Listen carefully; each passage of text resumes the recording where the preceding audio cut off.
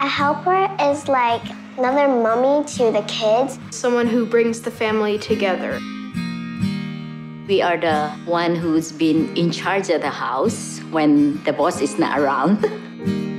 They touch all our lives. Part of the fabric of Hong Kong. I'm from Indonesia, the Philippines. I've been working in Hong Kong for 22 years. 26 years. 37 years. I always have this dream that someday I'll go somewhere, make life better. Coming to Hong Kong, it's like 3 times the payment, so everyone wants to go.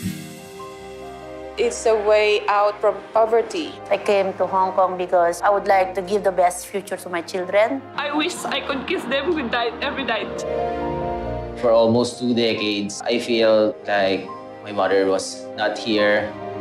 There are some unlucky ones. They get mistreated.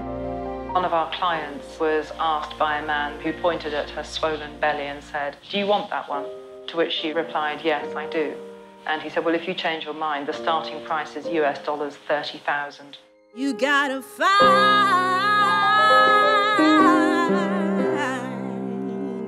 your voice. Come on. The Unsung Heroes Choir was an idea I had in my mind for quite a long time.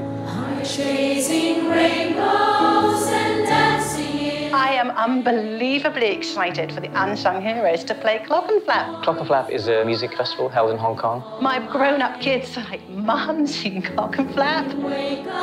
I always have this thing when I fail, as long as I'm alive, there's always hope. I told my boss I'm going to Nepal. Good luck. We'll be watching from afar.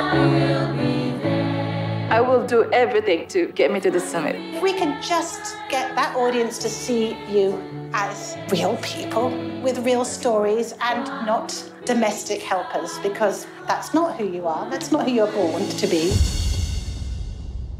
Nothing more we can do now. We just have to give the performance of a lifetime.